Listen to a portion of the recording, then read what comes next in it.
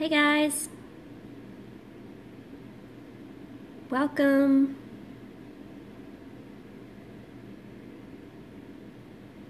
Come on in.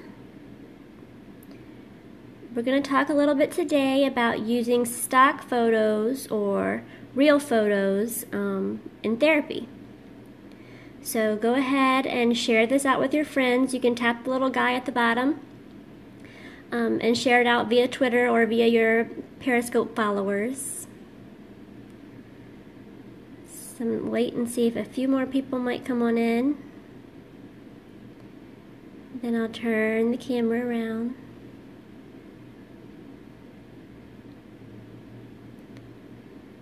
Well, it might just be a short group today. So let's see. Hey, how are y'all? Have y'all started school back yet? I have started school. Yeah, I see some hearts, so I guess that means you have. I started school on Thursday, and then today, the first, kids start Wednesday for you? Kids started today for us. July 21st? Wow, did you get out like in April? That's a very short break, if not. Yeah, we started back. Today kids came, so I'm trying to get my lesson plans ready for therapy and everything, my schedule together and all that. It's been nuts. Next week. Gotcha. Alright, so I guess we're going to get started. We are year-round. How is that? Do you like being year-round? Because I've had mixed feelings about if I would like to be year-round or not. You love it? Oh, that's good. That's good to hear. I've heard people who do it love it, so I've always kind of wanted to try it. Anyway, okay, so today you get longer for Christmas. Awesome. That's plus, for sure. We're going to talk about using stock photos in speech. When I say stock photos, I just mean a real photo. For example, I like using these story starter photo cards from Super Duper. You can get these from the Super Duper website, or you can, and they also have other products that have real photos on them. These are just the story starter cards. I like this deck specifically. And they just have like a photo of random things that are really good for starting stories or for doing actually any goal. You can also get stock photos online. You can get stock photos for free from like Pixabay or Unsplash or any of those other websites. You could probably Google free stock photos and find some. You can also get paid stock photos from like iStock.com or BigStockPhoto.com, different ones like that. And if you really find one that you like and you don't want to pay for it, you could always just pull it up on your iPad and let the kids look at it. You probably will have a watermark across it, but I mean, still good. They can still see it. Anyway, this is kind of how I use them. What were the free again? Oh, you could go to Pixabay.com, P-I-X-A, I think, B-A-Y.com, or Unsplash, U-N-S-P-L-A-C-H. I actually did a blog post about this today, and I have some links on my blog post, and I'll reference that in just a second. So you can go to those websites, and all you have to do is just pull them up on your iPad or on your laptop, and then just turn it around and show the kids. You're welcome. And show the kids the photo, and then they can do all kinds of things with it. Some of the things that I like to target are WH questions, narratives, articulation, fluency, inferencing, grammar, all kinds of things with these photos. And I'm going to give you a little bit of an example. So if I had like this photo, I could easily target WH questions by asking who or what questions about the picture. I could say, well, who are the people in the picture? Who is in the picture? Who hurt her leg? Who's helping the girl? I could say, where did this happen? What are they doing in the picture? Why is the little girl holding her leg? All those WH questions. I could even have the kids ask questions back to me. Oh, can you take your dry erase boards and write me a who question about this picture, or write me a where question about this picture? Any of those things would work with their WH questions. You could use the same picture for narratives.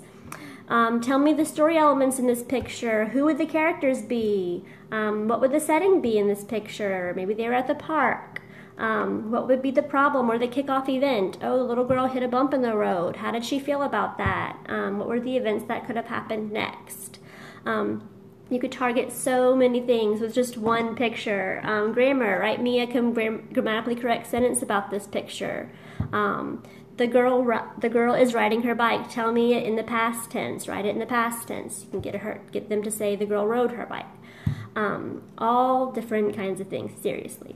So you can do that with any of these pictures would really work. You could even pull up one that has to do with the theme that you're doing that week in therapy. Let's say you're doing Christmas theme or you're doing fall theme. You can find a fall picture, you can find a Christmas picture, you can find St. Patrick's pictures. They're all kind on the internet. These don't really have a lot of holiday pictures or specific themes, but if you look on the internet, you could easily find them. And also, I made a little companion pack to go with stock photos.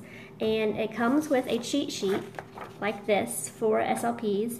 I'm going to get a little closer, and it has all kinds of ideas of how you can what you can target and how you can target them in therapy. I'm really sorry that it's backwards. I'll turn it around in just a second. And it also comes with little tiny worksheets for the kids to do, like if they're doing articulation, find and say 5 words in the picture with your sound in them. Make a sentence with each of the words, and then describe the picture using your best speech. These things are great for carryover. Carryover for fluency. Oh, it's not backwards. Okay, good. Carryover for fluency or carryover for articulation is really good. Make up a story about this picture using your best speech, and then you can get some really good data. So I'm going to turn the phone around, and I'm going to give you the links to my blog post and to my freebie. So 1 second. Can you see that? They're both bit.ly links, and don't forget that the capital letters do matter. So be sure and note that. The first one is bit.ly/BBS stock photos. The other one is bit.ly/photo companion. So you can definitely check those out, and I will show you the companion pack. And it comes with, you're welcome, this cheat sheet, and it has making inferences, social skills, fluency, comparing and contrasting, and all of that. It also has the little worksheet, mini worksheets with the different targets. So anyway, I hope this helps you guys. Have any of y'all ever tried that, using photos in speech? I just love it because it's great for warm-up activities. At the beginning of speech, I can just pull out one picture and say, okay, everybody, here's a little worksheet. Do it while I'm getting my data binder ready. Or find words and write them down. Yes, for sure. Anyway, any questions? I really like this Super Duper deck, but they also have, thanks, Jesser822. The Super Duper also has other fun decks with real photos. I know they have one that addresses pronouns and different things, but you could still use the pictures for whatever you need to. Anyway, alright, well, that's it. So I guess I'll see y'all next month for SLP Blogger Live. Don't forget, you can follow me at busybeespeech.com online, or you can follow me at on Instagram at busybeespeech. You're welcome. Y'all have a good one.